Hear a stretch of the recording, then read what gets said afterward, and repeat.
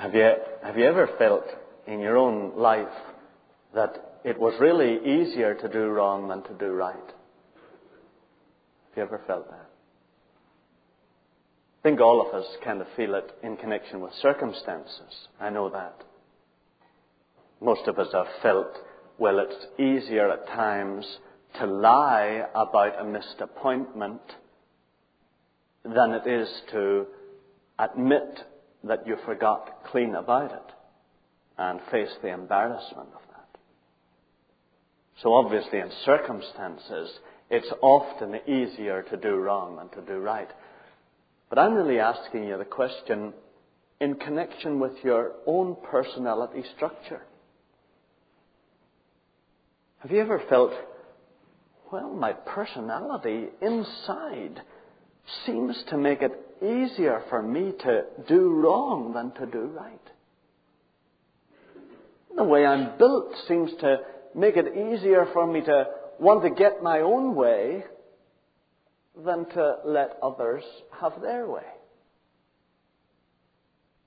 My own personality seems to be built in such a way that it seems easier for me to be proud of what I've done and to want people to praise me for it than it is for me to be humble about what I've done and want instead to point to other people's achievements. Have you ever felt that, well, yeah, my personality inside seems to make it easier for me to criticize other people and to point out problems and shortcomings in other people's lives than it is for me to point out their good points and praise them? In other words, have you ever felt that it seems that you were made to do the wrong thing rather than to do the right thing? I think probably most of us here would say, yeah. I've often wondered, when you talk about living a victorious life and living in love and gentleness with other people, I've often wondered, yeah, but my own personality doesn't seem made to do that as much as it seems made to do the wrong thing. And in fact, most of us who have any notion of psychology or sociology know that many of our psychologists and sociologists build up whole theories on the basis of the fact that it is more natural to do the wrong than to do the right. I mean, I know many marriage counselors who tell couples, let your anger out, express it. You must let it out to each other. That's good for you. It's the natural thing to do. You ought to do it. And most of us in our educational system have been encouraged to choose our career on the basis of what will fulfill us. Not so much what society may most need, though we try to bring that into the picture also. But usually we have received the emphasis, how will you be best fulfilled? How will you best find satisfaction? And I think ego building, peer recognition, praise and approval are all respected by all of us as legitimate motives for encouraging people to achieve worthwhile aims. And you must admit, loved ones, that the reason why these theories are so palatable to us even this morning. Even this morning, I can almost sense, that some of you say, well, isn't that right? I mean, peer recognition, that's the important thing, and approval and praise. We are so brainwashed in this that most of us really wonder, well, what's wrong with those things? And of course, those theories are so palatable to us because all of us have this bent in our personalities towards putting ourselves before other people. We really have, loved ones. And many of us would say, yeah, but isn't that just being human? And it's strange, but you see what's happening among us. We're beginning to regard putting ourselves first as so much the norm that we're beginning to build a society together that regards it as healthy to think of these things as the norm. It's healthy to want to fulfill yourself. It's healthy to put yourself first. It's healthy to seek approval from other people.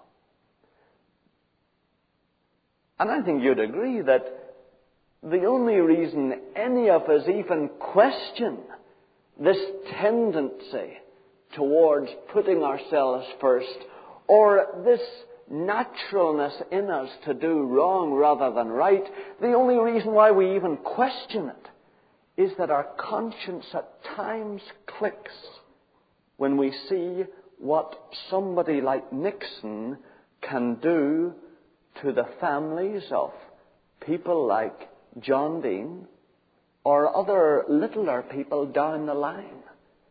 And we see it in ourselves. Our conscience clicks at times, and we wonder, what's going to happen to others? What's going to be the effect on others if I keep getting my own way and putting their way aside? If I keep building myself up, whatever effect it has on them, well, what's going to happen to them? And that's the only reason why we even question it, I think. That our conscience checks us at times and says, yeah, but this may be natural in you to do this. It may be natural in you to do wrong. It may be more natural for you to do wrong than right. It may be just second nature to you to put yourself first. But what's going to happen to everybody else if you do that? And worse, what's going to happen to you if everybody else does that? And we begin to think, yeah, well, it is natural for us to do wrong rather than right.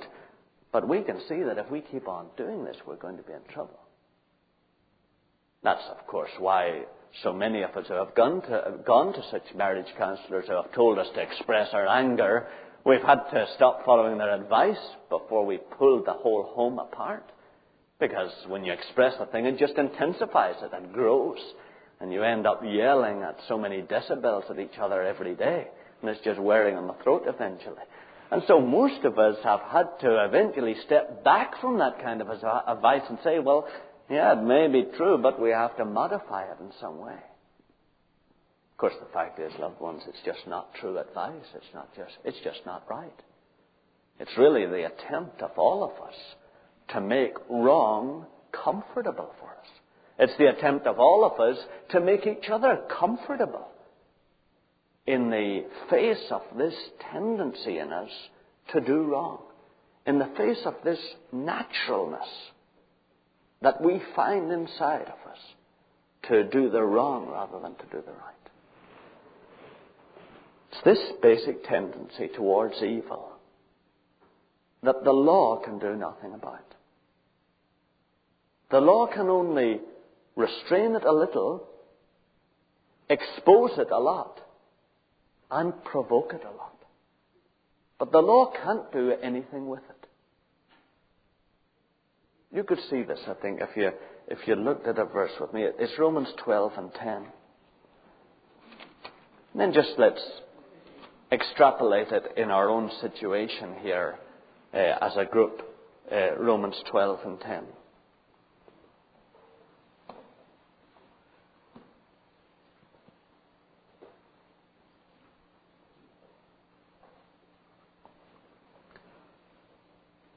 It's page 987. It's 987. Love one another with brotherly affection. Outdo one another in showing honor. The Authorized Version has that good phrase, prefer one another. Prefer others before yourself. Now let's just think how we respond to that. Well, I think outwardly we try to do that. We come into a group like this, and two of you are making for the door at the one time, and you realize, well, yeah, prefer the other before yourself, or at least don't trample over them, because doesn't look too Christian. And so you step back and, okay, we let each other through the door first. It's a narrow door, and it demands that degree of grace from us. So we step back and we let the other person through. You're coming down the row there, and one person is going into the same row as you, so you step back and you let them in. You prefer the other before yourself. Indeed, the other person has no Bible, so you're prepared to give them the Bible and do without it yourself. Or they need a songbook, and so you move the songbook along the line. So outwardly, I think most of us try to prefer the other before ourselves. It gets a bit difficult if after the service you find yourself kind of left out in the cold. Everybody else is talking wildly and happily and animatedly, and you're standing at the side kind of looking and putting your hands in your pockets if you're a guy, or fiddling with your hair if you're a girl, and trying to look kind of nonchalant. And everybody else is in conversation groups, and you're on your own, and you just begin to feel a bit left out. And you want to prefer them before yourself. You want them to enjoy themselves more than you're enjoying yourself. But there's a wee thing inside that wriggles and says, oh, why am I always the wallflower? Why am I always left out? Or somebody says something humorous about you in a conversation that is also cutting. And you want to prefer the other before yourself. You want them to have the fun of making the joke and being thought a comedian, but it kind of is hurting you. And it's hard to prefer the other before yourself if in doing that it hurts you. In other words, the Bible stuff is all right, and the songbook passing is okay because it doesn't hurt you too much. You know the songs reasonably. Sometimes you're not too anxious to read the Bible with everybody else anyway. But when the thing begins to hurt you a little, the preferring the other before yourself becomes just a little difficult deep, deep down. Or we're all going out of the auditorium, and everybody seems to be in groups but you. And you seem to be going out alone. And nobody has spoken to you except the fellow who gave you the songbook or the girl that gave you the Bible. And you're going out and you're kind of going home to your apartment, to your room, and there's nobody else there. And you're not too sure what you'll do for lunch because you have nothing that you can warm there. And so you're beginning to feel, oh, everybody else has somebody to go with and I haven't. And it's not long before the old self-pity is up, and there's that natural tendency inside us, it seems, to pity ourselves or to resent a wee bit other people. And it's at that level, loved ones, at the level of our attitudes and our motives and our responses, that it seems difficult to prefer the other before ourselves. It seems that we can prefer the other before ourselves as long as it isn't hurting us personally. But when it begins to hurt us, when we begin to have to go down in the dirt in order to prefer the other before ourselves, there's something inside us that opposes that. There's something inside us that makes it more natural to prefer ourselves before everybody else. Now, that's the thing that the law can do nothing about. The law can just exacerbate that situation. It can just provoke it and make it worse. The law keeps coming down the line, prefer others before yourself, and you say, yeah, well, I want to, but if I prefer others before myself, I'm going to go down forever. They're going to treat me like a doormat. And we react against it.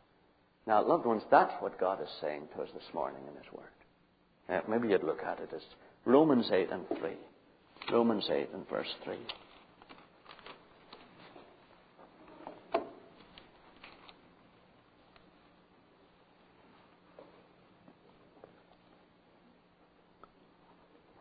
For God has done what the law, weakened by the flesh, could not do. You see, the name that God gives to that tendency in us to do the wrong rather than the right The name that God gives to that apparently naturalness in us to do wrong rather than right, He calls the flesh.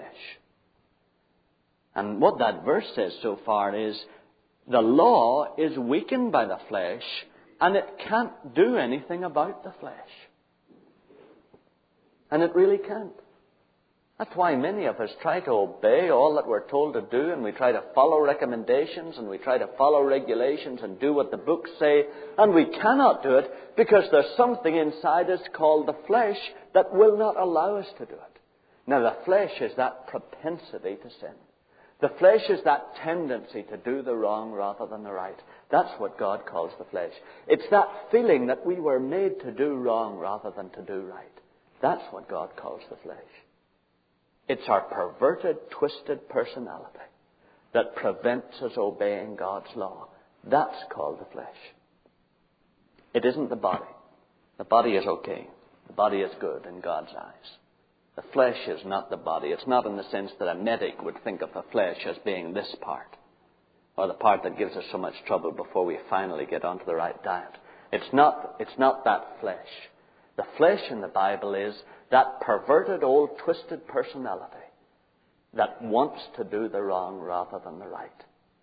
And it's that flesh that wants to be satisfied with an outward show of obedience. Really. You remember the business about the Bible and the songbooks? Well, the flesh actually wants us to be satisfied with that. The flesh doesn't want you to go into the attitudes and the motive life, because it knows once you go into that, it itself has to cease to exist. So the flesh fights like mad. The flesh loves good sermons. It loves good sermons. The flesh just absorbs good sermons by the dozen and the bookload.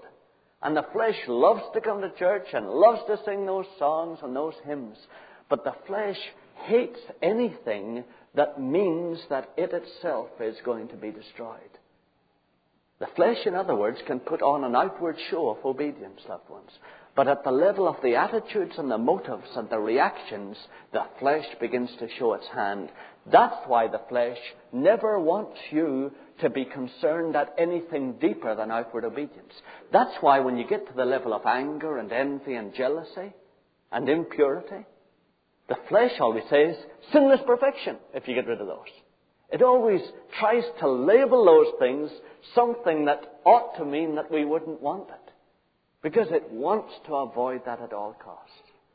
The flesh hates to hear anything that cuts at it itself. The flesh will often say, and you know some of us have had this problem in our lives, where the flesh will often say, it's the same old stuff all over again. Well, the flesh will say that. Anything that cuts at the flesh itself, the flesh will designate by some label that will somehow extricate it from having to listen to it. The flesh will not and does not want to be destroyed. Now, loved ones, this is why God sent Jesus. God sent Jesus to destroy the flesh. Now, the flesh is not our bodies. It's not sex. It's not eating too much. It's not laziness, all that stuff. The flesh is a personality that has become twisted and perverted and works the wrong way around. For instance, God has a plan for each one of our lives. I mean, God didn't just throw you in here to make the best of it. God knew when you were created. God knows what your abilities are. Well, it seems reasonable, doesn't it? The Creator has not left other things to chance, so He certainly would not leave you, the most complex part of His creation, to chance. And He has a plan for each one of us here in this auditorium. He has a plan for your life. And all of His power is working to bring that plan about. You remember a verse like Romans 8:28 says, God works in everything for good to them that love Him. So different things are happening in your life, and God's working out, like a computer, a new method of bringing about His plan for your life. And you get off the track and He works to try to guide you around onto the track again.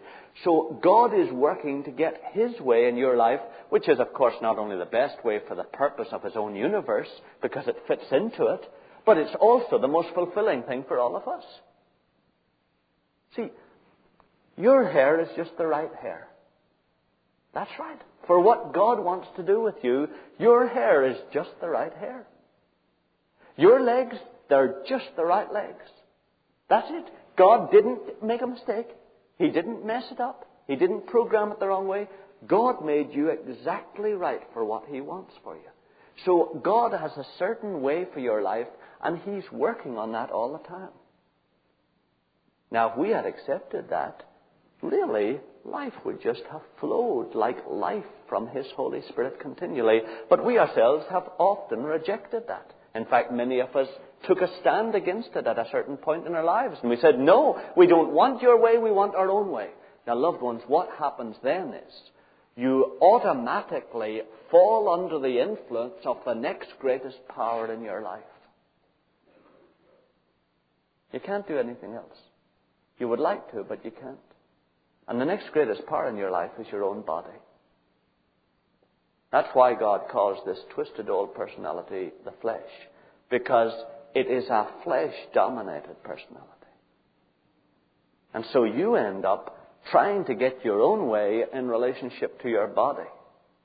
So your life becomes dominated by trying to get what your body needs. Well, I need food and clothing and shelter. Okay, what job would give me the most money to get food, shelter, and clothing? And I like a certain kind of shelter. I'd like an apartment. And, so I have to get a certain amount of money to get that. And I do like, not expensive clothes, but I like good clothes. And so I need to work out how do I get enough money to get that. And then I marry, and, she needs clothes too. And then the children need clothes. And all our lives begin to be dominated by getting our way in relationship to our bodies. And so we become dedicated to getting food, shelter, and clothing and the recognition that our bodies demand. Now that's the kind of twisted, perverted personality we have. So that our personality is working the wrong way around. It's working backwards. It was meant to work from God's angle and from the life of His Holy Spirit coming down to us. Instead of that, it works back from the world. We're always trying to get from the world through our bodies the things that we need. And our personalities are twisted and reversed the wrong way around. That's why we have a natural tendency to do the wrong thing. Because we're dominated always by a different reason than God Himself. It's a wee bit like taking a 5-year-old and saying, okay, would you drive my car home? The poor wee fella sits there and looks through the steering wheel, and he's not fitted physically to do it, and mentally he doesn't know where you put that old gear stick. And he can't do it. Unless he's changed radically, physically and mentally, he cannot drive your car home. It's the same with us. You can't obey God unless you're changed radically. Unless that old flesh thing inside you is destroyed. And that's what God did in Jesus. Our personalities find it natural to do wrong rather than right, because they are twisted and perverted and have got into ruts over the years that only God can change. So you want to sit there and seek God's approval above everything else, but for years you've been trying to get other people's approval because you lack God's approval. And you suddenly try to change that. It's impossible, loved ones. Your whole personality for years has been going in that direction. You cannot change it. You want to do God's will in the world, and you want to do what He wants you to do, but for years you've been doing what you wanted to do. You've been trying to make your way through this dog-eat-dog world and trying to manipulate other people in the way that you need in order to survive, and suddenly you want to change and do God's will. It's impossible because your whole personality is twisted the wrong way. That's why what God did was put Jesus on the earth in the likeness of our sinful flesh, not with a sinful flesh Himself, but looking like us. And then He put our personalities, twisted and perverted as they are, into Jesus. and He destroyed them there, and He released us as new creations with personalities that point in the right direction, and He filled them with His Holy Spirit. And that's what this verse says. Maybe you'd look at it. It's Romans 8:3. It's page 982. For God has done what the law, weakened by the flesh, could not do, sending His own Son in the likeness of sinful flesh, and for sin, He condemned sin in the flesh. He condemned that sin in the flesh to damnation. Loved ones, you see what many of us are doing. We're saying, you say we're to be loving and gentle and kind. Well, I'm not loving and gentle and kind. You're driving me crazy by telling me I should be. I'm doing my best and I can't do it. And what God is saying is, I know that. You're trying to do a do-yourself job unto the flesh. I destroyed the flesh in my Son Jesus. I want you to believe that. And let my Holy Spirit begin to make that real for you. We keep on saying, but I can't love, I can't be pure, I can't be joyful, I can't be at peace. And God is saying, I know it. That's what I told you you couldn't be. So stop trying yourself. You can't be because of your flesh, because your personality is twisted and perverted. Now believe me, I destroyed that in my Son Jesus. That's why I sent Jesus. Jesus didn't come to live and set you an example that would just exasperate you all the more as you tried to follow it. Jesus was sent by me so that I could destroy that old flesh of yours in Him and enable you to be new people completely. And loved ones, that's really what God did. The only way to come into it is to realize that you can't have a do-it-yourself job. The flesh can't destroy the flesh. All you can do is come to the Father and say, Father, I can't do anything about this. I do find it more natural to do wrong than to do right. I find I'm almost built to lose my temper. Now, Lord, I believe what you say, that you in some kind of cosmic miracle have destroyed this old flesh of mine in Jesus. Father, I want to enter into that. I believe it was done. I believe in my head it was done. Now, Lord, will you show me how to receive this in my own personality? And then, loved ones, begin to speak to the Holy Spirit. The Holy Spirit is the one who will take the things of Jesus and make them real to you. And begin to speak to the Holy Spirit and say, Holy Spirit, will you show me how to receive the benefits of this work? I'm tired trying on my own. I'm tired receiving Jesus just as the person who covered up my sins. I know that He came to destroy this heart of sin inside me. So, Holy Spirit, will you show me how to enter into this? And I'll put myself at your disposal, and I'll start doing what you tell me to do. Loved ones, that's the secret. Stop threshing around on your own. Stop striving and condemning yourself, and start saying that God sent Jesus to destroy that flesh in you that makes it so impossible for you to obey God. But you can see the first step is to face it, loved ones. It's no use if you're going to keep on with this very sophisticated stuff. Oh, well, as long as I'm outwardly like a Christian, that's all that matters. You won't get anywhere, unless you start facing that. Oh, you remember, who was the boy who wrote the novel Heart of Darkness? Conrad, yeah? And at Heart of Darkness, you remember, traveling into that jungle, and really it's a whole simile of the travel and the journey into the old self. Loved ones, don't turn away from that heart of darkness. Face the heart of darkness. See that that's what God destroyed in Jesus, and He's not going to destroy it in you until you see the full glory of what He did. And to see the full glory, you have to see the miserable thing that He destroyed. And that involves listening to the Holy Spirit and saying, Holy Spirit, why do I feel self-pity when everybody else is going out with their friends and I'm not going out with mine? Why do I feel self-pity? Is it because I think I ought to have many friends? Is it because I think I ought to have many people looking to me and recognizing me and laughing with me? Is it because I think I have the right to more than Jesus had? But begin to deal with the Holy Spirit and let Him show you. And then, loved ones, say, the Holy Spirit will make it real. He will make it real.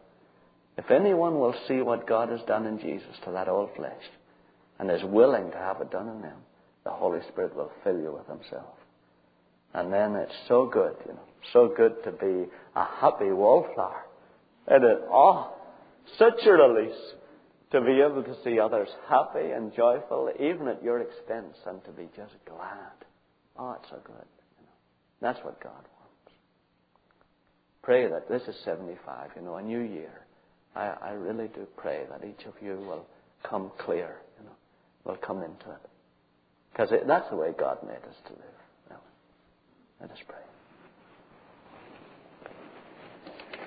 Father, we want to be like that. We want to be in the clearing with you. Lord, we want to be in those broad places. We want to be in that situation in regard to this old flesh, that it is more natural to do good than to do bad. It's more natural to do what you want than to do what we want. Father, we believe that you can do a work in our hearts that will enable us to be like that. Father, we thank you that you sent Jesus not to tantalize us with an example of a holy life, but you sent Jesus to destroy in Him this old flesh that makes it so difficult to obey you.